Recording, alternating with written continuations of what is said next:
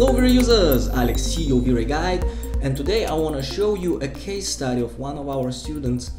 Her name is Nati. She was doing that scene during our V-Ray portfolio workshop challenge, and she actually started really good with those references, collecting those references of loft spaces, and then she just took my LineroSet scene and started modifying it and adjusting it to her purpose, whatever she was trying to do. So that's, first of all, it's a good example of how students can take our models, our library, and start working and producing something that looks really simple but still good lighting and photorealistic, which is the most important thing.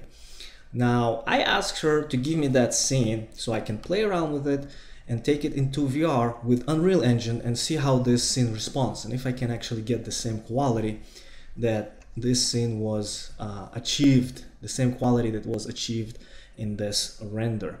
As you can see, the stuff looks pretty sharp, pretty good, the reflection, everything works pretty well. Okay, so let's go and check out how this scene can work in VR.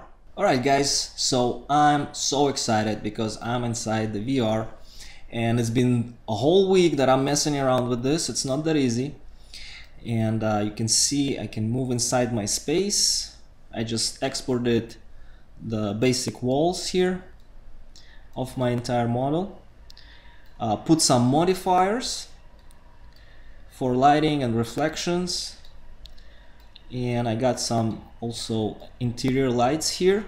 And from here I can start and bringing other objects into the scene.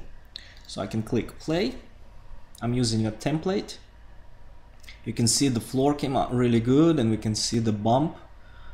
The normal map is working also pretty nice. The ground came out well.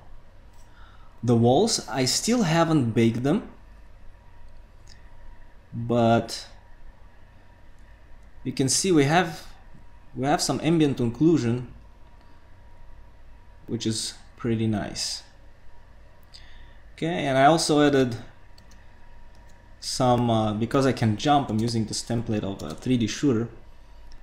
I can also walk inside my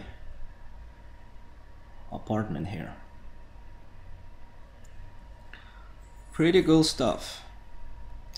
And we can see also glow, how the glow works.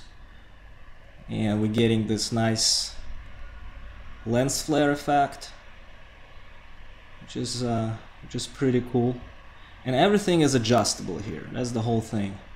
The lighting, the glow, everything is pretty workable. The way you want to put it, you can have all those parameters being changed.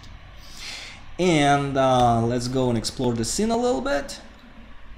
It was a preparation. All the materials unfortunately has to be standard. It doesn't work with V-Ray materials, and in order to get an even better quality we need to bake V-Ray lighting inside the materials, unwrap the textures, and use them later on as standard unwrapped textures inside the Unreal Engine.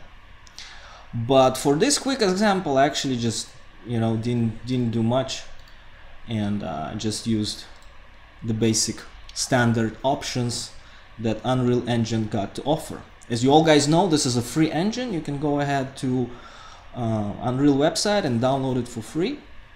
There's also a bunch of tutorials that show you how to work with this stuff. I have about 18 models here with window frames and everything, and you can see this is different lighting effects and post-production effects that I can tweak here. Chromatic aberration, vignetting, intensity of bloom, and we have minimum maximum brightness here that we can tweak. Intensity of the lights. Oh, this is intensity of our lens flare.